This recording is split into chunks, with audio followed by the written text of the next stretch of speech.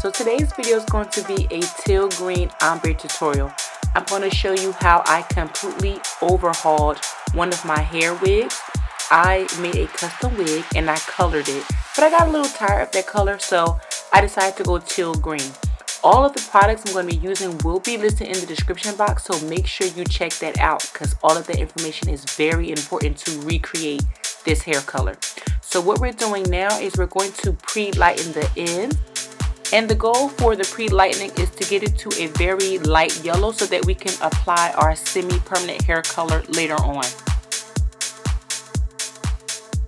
So with this ombre, I'm gradually adding hair bleach to the hair. I'm starting from the ends and I'm working my way up to the roots. And that's just going to gradually give me a lightened effect. It's going to gradually give you a lighter effect. So I'm also going to make sure that I'm combing the product through evenly to distribute the product. So we're going to add some hair foil so that that can process a little bit faster. Next, we're going to apply a demi-permanent color.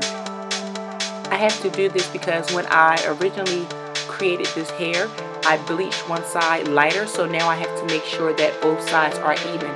So I'm being very careful not to apply too much product because I don't want the product to run inside of the hair foils, and then I would have to re-bleach the ends. So I'm being very light-handed, and I'm just going to apply the product liberally, and then I'm going to comb it through, making sure that it's evenly distributed, and I'm going to complete this process on both sides.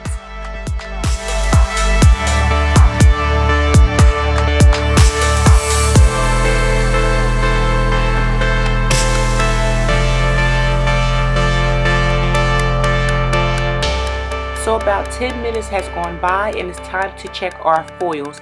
So I believe that I achieved the desired level of lift.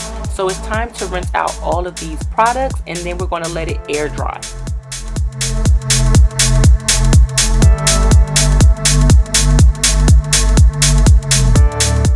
So this is the level of lift that I achieved.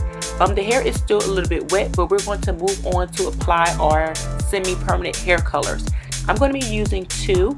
One is by Adore, which is this baby blue, and the second one is also by Adore, but it's in the color green. So I'm going to be mixing both of these colors. I didn't want to mix them at the same time. I noticed that the colors get really funky when you do that. So I'm going to do a two-step process. I'm going to apply the blue first, leave it on for 15 minutes, and I'm going to complete or repeat the process using the green.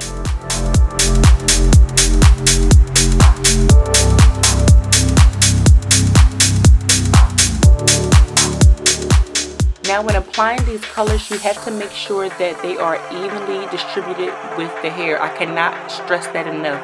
I'm going to constantly work this through, comb it through, work it with my fingers because it's only staying on for 15 minutes. And then after this, I'm going to rinse it out. And then I'm going to apply our green color. That's going to stay on for 3 hours.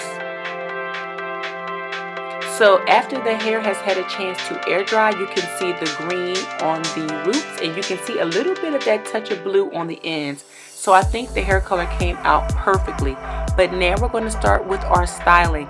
I'm going to be applying some really small wand curls. I really wanted a hairstyle that would last me for quite a bit of time. I like when the curls fall and it gives me so many different style options. So I'm going to make really small wand curls and I'm going to complete this process on my entire head.